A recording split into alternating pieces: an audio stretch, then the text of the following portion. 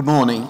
I'd like to start by thanking the conference organisers for accepting this abstract for oral presentation, and I'm delighted on behalf of ViiV Healthcare to present the first analysis of the 48-week data from the MODERN study.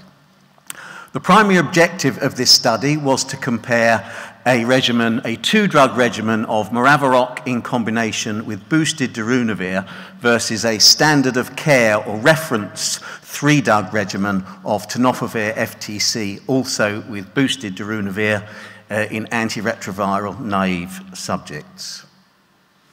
So why did we undertake this study? There are a number of key bullets here regarding the rationale. In 2014, of course, we live in a world with very good nucleosides, but toxicity remains an issue in some subjects. So this was a nucleoside toxicity sparing regimen. It was also a QD regimen, and we know that simplicity and once daily is good for patients and potentially improves adherence. We also know from the characteristics of both Maraviroc and darunavir that in the event of virological failure, there is a low risk of resistance with the benefit of preservation of future treatment options. We also know that Maraviroc shows good penetration into CSF and genital secretions, and therefore it's a good candidate for a study of this type.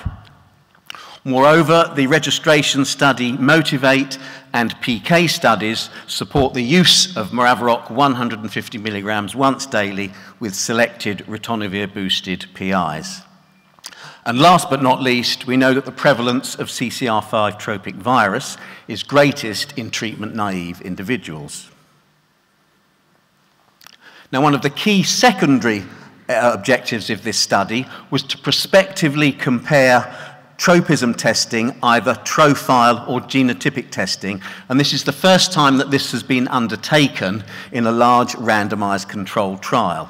So for that reason, there was a two-stage randomization in this study.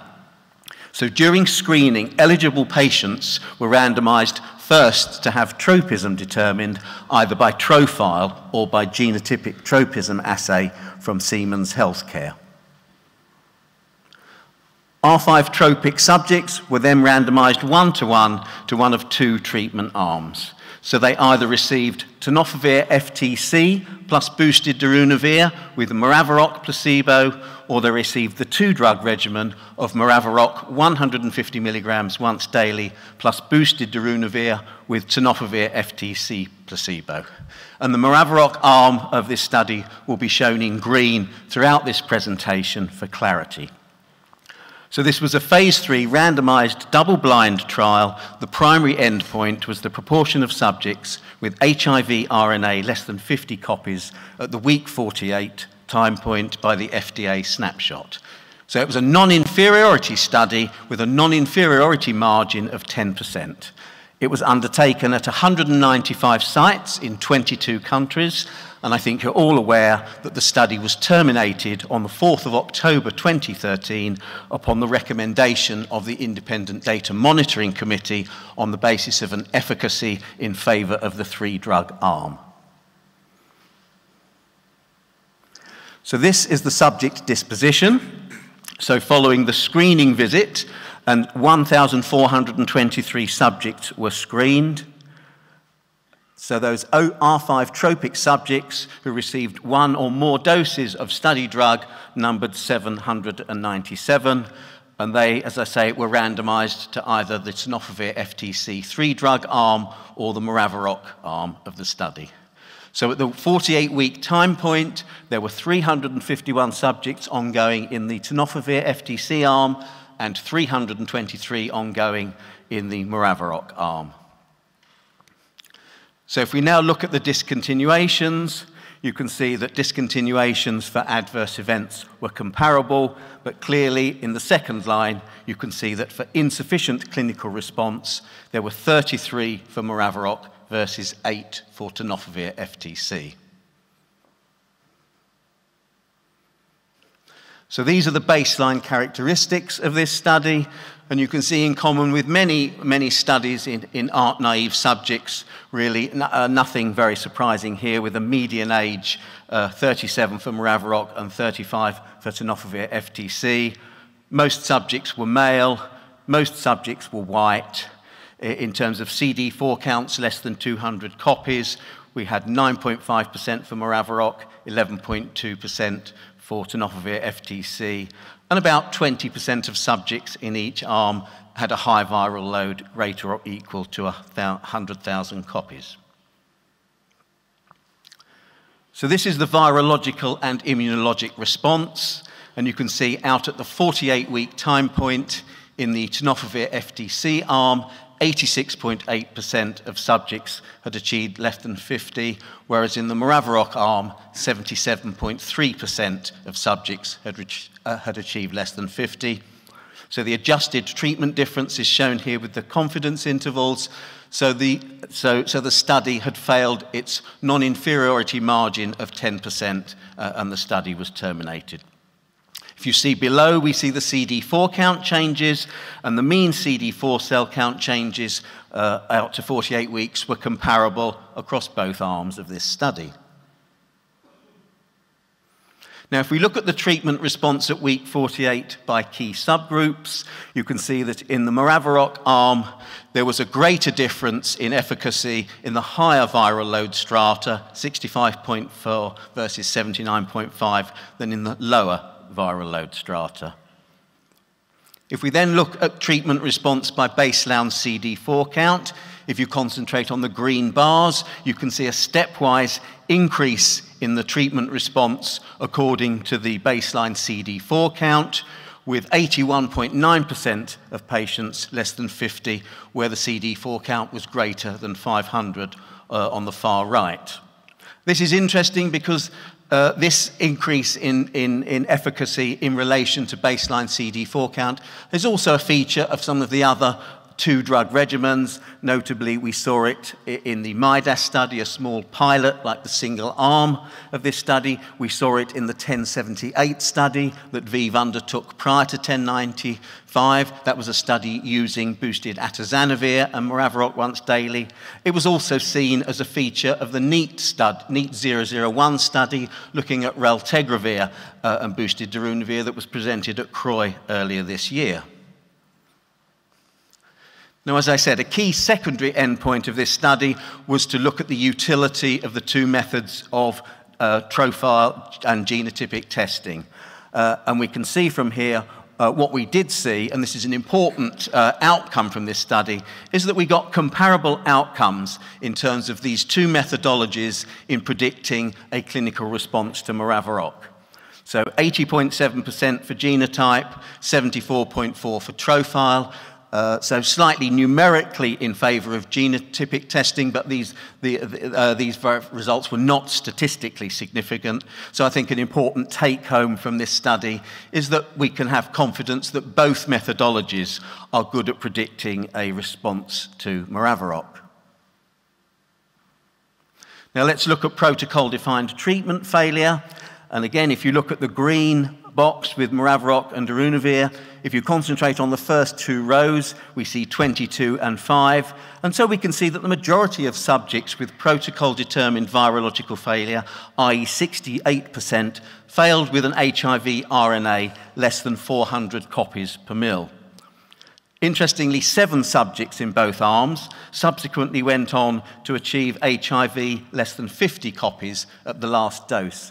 This is also interesting because in the 1078 study with Maraviroc and boosted atazanavir, one of the characteristics we noted was blipping, with subjects failing but subsequently going on to resuppress, though in that study we could observe out to 96 weeks. Also importantly in this study, we saw no treatment-emergent resistance to any study drug. Now, if we turn to treatment-emergent adverse events, malignancies, and laboratory abnormalities, if we look first at the most common adverse events, there was slightly more diarrhea in the tenofovir FTC arm, but otherwise adverse events, nothing really jumps out across the 2 arms of the study. Now, if we look at malignancies, we do see a numeric imbalance in malignancies. You can see 7 for Maraviroc, 2 for tenofovir. One of these 7 was deemed by the investigator to be possibly treatment-related. That was a complicated case. In fact, it was a subject with a lymphoma in the context of Epstein-Barr virus and immune reconstitution syndrome. So I think it's worth acknowledging that during the clinical development program for Maraviroc, there were concerns about malignancy because of its mechanism of action, but I think I would remind people that we have followed this up, and the 5-year data for both the registration studies, MERIT and MOTIVATE, has shown no increase in malignancy in these studies out to the 240-week time point. Finally, grade 3-4 abnormalities. Again, no real significant difference across the 2 arms of the study. So in conclusion, Maraviroc 150 milligrams QD in a 2-drug therapy demonstrated statistically lower rates of viral suppression when compared to a reference 3-drug regimen of tenofovir FTC plus boosted darunavir in ART-naive subjects over 48 weeks. The IDMC recommended the study be terminated in October 2013. There was comparable efficacy by the tropism assay used for screening. The majority of protocol-determined virological failures occurred with a viral load less than 400 copies, and we saw no treatment-emergent resistance in either arm of this study. We also saw comparable safety and no unexpected safety findings. We continue to explore the potential of Maraviroc in combination with a boosted protease inhibitor, and the efficacy of Maraviroc plus a boosted PI as stable switch therapy is under evaluation in the ongoing MARCH study. So all that remains is me to thank the subjects and their supporters, Charles Craig for his virology support, and Marilyn Lewis, my colleagues at ViiV Healthcare and Pfizer, and of course, too numerous to mention, but thanks to all the modern study investigators and their subjects for a study conducted very well. Thank you very much.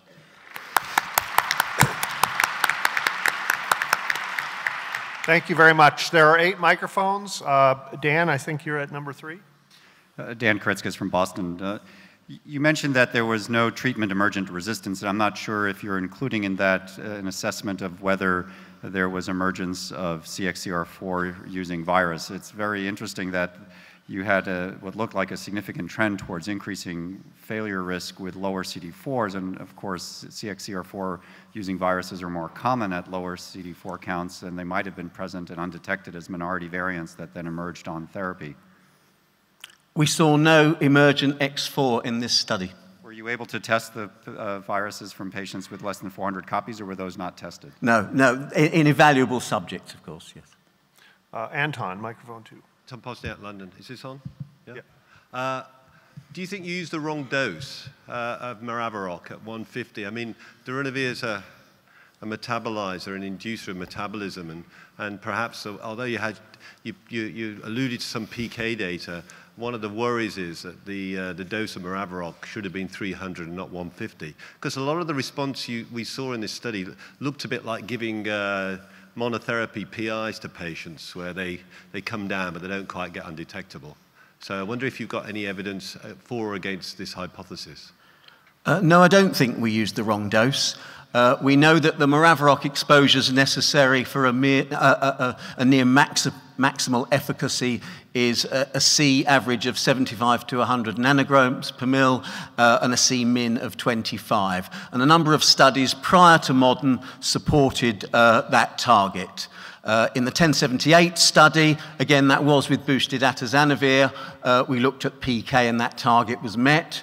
There are a couple of small pilot studies that also provided very good efficacy for Maraviroc 150 in combination with a boosted protease inhibitor. One of those was the small MIDAS study using boosted darunavir, so this was a bit like the single arm of the modern study. That study showed very good efficacy, with efficacy over 80%, and PK analysis of that study supported 150 milligrams. The Veeman study, which used boosted lopinavir in combination with 150 milligrams once daily, also provided excellent efficacy, and again, the PK targets were met in that study. There was also a PK drug-drug interaction study between boosted darunavir and 150 milligrams of Maraviroc. And last but not least, if we look at a sub-analysis of the Motivate studies, Maraviroc in combination with 150 milligrams with either boosted atazanavir or boosted lopinavir, there was little difference in efficacy whether Maraviroc was given either once daily or twice daily. Yeah, but I think. Thanks for that. I guess you anticipated that question. I anticipated that question. That was a good rehearsal. The Thank thing you. is that I just want to know in this study whether you had any PK data to reassure me. Well, because of our confidence in 150 milligrams, we didn't build PK analysis into this study. But I would add, increasing the dose to 300 milligrams actually would have increased the potential for adverse events. It wouldn't necessarily have given a sufficient tail to perhaps make the study more forgiving. Obviously, if you'd gone to 150 milligrams BID, that might have been better, but we were testing a once-daily hypothesis. Retrospect's a wonderful thing, but we will be exploring the hypothesis that the study failed because of non-adherence. So we're going back and looking at stored samples and looking at the PK in those to see if that hypothesis is confirmed.